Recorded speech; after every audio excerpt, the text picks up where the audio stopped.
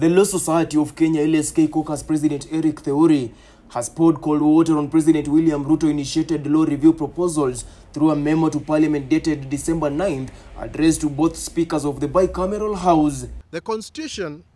is very clear on the means of amending the Constitution with Article 255, providing the matters that require a referendum, and any amendment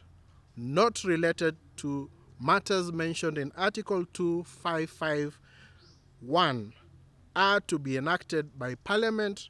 or by popular initiative. In rejecting the move, LSK highlighted key issues entailed in the memorandum, among them the National Government Constituency Development Fund, the Senate Oversight Fund, the National Government Affirmative Action Fund, and the amendment to the Parliament Standing Orders to facilitate the participation of Cabinet Secretaries and Chief Administrative Secretaries in Parliament proceedings, as proposed by the President, are unlawful. It is noted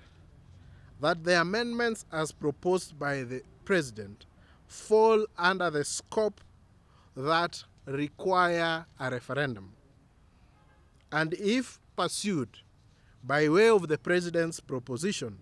then the sovereignty of the people of Kenya would be undermined. LSK also noted that the establishment of the office of the official leader of opposition and a formula to help calculate the gender ratio in the National Assembly were also some of the alleged derogatory attempts to bypass referendum, hence violation of verdict on Building Bridges initiative. As the Law Society of Kenya, we are astounded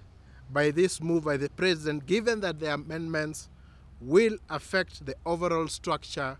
of Parliament and the Executive. The Legal Minds Chair claimed that the leader of opposition proposals violate the country's concept of separation of powers and are impracticable for institutionalization. LSK has called on the Speaker of the National Assembly to notice that the aforementioned modifications should not be made public in the Parliament and has proposed a number of actions. The Law Society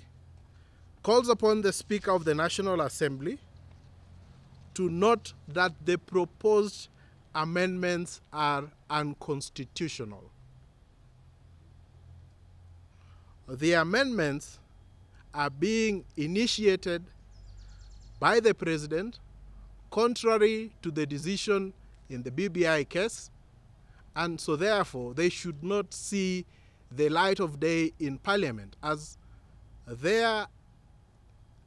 being a very clear precedent that has been set by the courts that those proposed amendments should not be entertained by Parliament. Stanley Lugaria, The Informer, uncovering the truth.